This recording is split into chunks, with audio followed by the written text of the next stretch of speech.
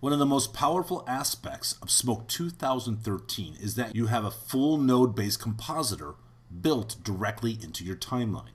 Each clip or multiple clips can be brought into ConnectFX, where you have access to a wide variety of powerful tools. And you apply a ConnectFX to a clip in the timeline just as you would apply any timeline effect using the effects ribbon. You can access the effects ribbon in several different ways, from a right-click menu. You can also use a shortcut hotkey combination to access the effect ribbon, or you can click the effects button over on the left-hand side, and here again you access the effects ribbon. The first option on the left side is Create ConnectFX. As soon as I click on that, we step into ConnectFX. As I mentioned, ConnectFX is a full node-based composite environment that is still connected to your timeline. When you step into ConnectFX with a single clip selected from the timeline, you'll receive a node that represents the clip that is in the timeline and a result node, which is the connection back to the timeline. By default, ConnectFX is set up in a two-view layout, with your left side being your schematic view and your right side being the result view. You'll also notice that if you had the media library displayed in your timeline layout, it will also be displayed inside ConnectFX. You can hide and control what side the media library will be displayed in, just like you can in the timeline right here inside of ConnectFX. Looking at the bottom of the UI, you will see your bin layouts with all your tools available to you, and a scroll bar along the bottom of the bin to access all the tools. There are several different bins that are available to you for performing different type of tasks, but understand that all the tools are available in the All Nodes bin, and you can create and customize your own bin. To add a tool into the flow, it's as simple as picking it up, such as a color correction tool, dragging it over into the schematic, and dropping it on the connection line when it is highlighted. Now we have the original media going into a color correction tool that then goes into the result node. To hide and display the node bins along the bottom of the UI and access each tool's parameters, click on the FX node button and the nodes will be hidden, and now as I select a tool in the schematic view, the parameters relevant to that node will then be displayed in the bottom part of the UI. With the color correction tool selected, I can now come in here and make the adjustments to the color correction tools that I desire, increasing contrast, adjusting my gain, and create a specific look I'm trying to achieve. If I want to add another tool into the flow, I can click on the effects node once again, and then I can find another tool such as a glow, and I can pick up that tool and drag and drop that also into the flow. Now we have our original footage source going into a color correction, going into the glow, going into the result node. I now have achieved the look that I want, and I want to return to my timeline.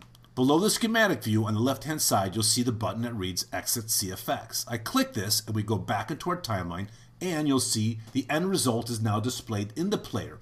If I zoom in a little bit in the timeline and expand the size of the track, you will see that there is an indication that there is a ConnectFX applied to this clip. Also in the effects pipeline, you can see indication that there is a CFX, a ConnectFX applied to this clip. Notice the dashed black line along the top of this clip. This is indicating that my ConnectFX needs to be rendered. So I'll click the render button over on the left-hand side, and on the bottom we can see the progress of the render. Once the render is complete, I can now scrub and play back my clip and see the end result of my ConnectFX. The ConnectFX in the timeline works just like any other timeline effect you apply to a clip, meaning we can copy and paste this onto other clips. For example, if I scrub over to this clip here, I pick up my ConnectFX from my effects flow, I can drop it right onto this clip, and it is now applied to that clip also. You can also right-click and choose Copy, and then right-click on another clip and choose Paste ConnectFX. Now the ConnectFX has been applied to all three of these clips. You can remove or delete a ConnectFX by simply selecting the node that has the ConnectFX and choosing Remove ConnectFX. Or you can select the ConnectFX in the timeline or inside the effects flow, right-click and choose Delete.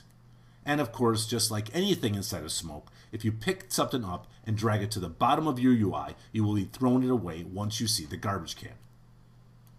I'll select the same clip again, and I'll go back to my effects ribbon, and before I click ConnectFX, I want to point out this option called Generate Adjustment Segment.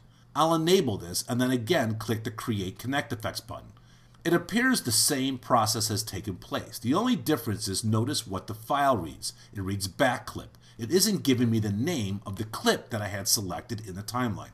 This will make more sense when we exit out of ConnectFX in just a second. But for right now, just understand because we created an adjustment segment, the incoming clip is considered a back clip. But just like before, I can now access my effects nodes, and if I want to add another tool, such as a damage tool, I'll drop that into the pipeline, and then I'll discard my FX nodes by clicking on the button so I can access the damage tools. I would like to load a damage preset. So I'll click on the arrow next to the word that reads presets and choose the preset named bad transition. I'll receive a confirm operation dialog box, which I will confirm. So now you can see that the damage tool is creating a specific effect to this clip. Now I want to return back to the timeline once again, so I choose exit CFX. Now look in the timeline. Here's the clip that I had selected.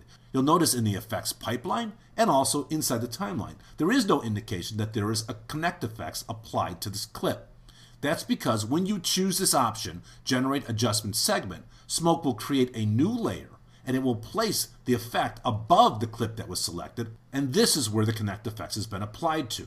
If I expand the height of that track, you can see there's the ConnectFX that was applied to the adjustment segment above the selected clip or clips if you have multiple clips selected. Let me discard this again to show you one more workflow. I'll go back down to the clip that I've been working on. And let's say I want to add a timeline effects to this, such as a color correction. So I go back to my effects ribbon, I choose color correction. I want to make some adjustments to my color correction right here in the timeline, such as my saturation, maybe start to adjust the gain, the red, the blue, and so on, just like we did before to create a stylized or specific look that we're trying to create. But now I want to take this clip into ConnectFX. So once again, I go to the Effects ribbon and notice that the option Generate Composite is now available to me.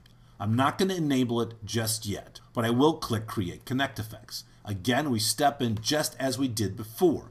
We see the original footage source and its name, and again, we can do something like add another damage tool to this, and then go to the damage tool, and again, I'll just load a preset. This time I'll do security camera.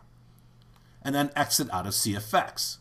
In the timeline now, you'll see we have our original media source, then it goes into ConnectFX, and then the color correction takes place. So the color correction is being processed after the ConnectFX.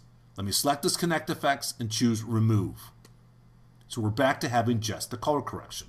This time when I access my Effects ribbon, I'll turn on Generate Composite. Then when I click Create ConnectFX, we step into ConnectFX, but notice what happened. The color correction that we created outside the timeline has now been converted to a ConnectFX color correction. Our selected clip in the timeline again now feeds into ConnectFX, and then an action node has been created. Because we asked Smoke to create a composite, it adds an action node, which is the 3D compositor inside of ConnectFX. And by default, if I go to the Media tab, you'll see a layer has been created, and the input to that layer is that color correction, which is applied upon our clip from the timeline. So now if I wanted to, I can continue adding more tools, compositing different elements together with the action node that then goes out to our result, which is connected to our timeline. Once I am done with my ConnectFX, again, I choose Exit ConnectFX. We go back out to our timeline, but notice the difference. The color correction that was in our effects pipeline is now been converted into ConnectFX, and we can only access that color correction tool by entering ConnectFX. So these are the different ways you can take your clip or clips into ConnectFX to access the full variety of tools that the node-based compositor in Smoke 2013 offers you.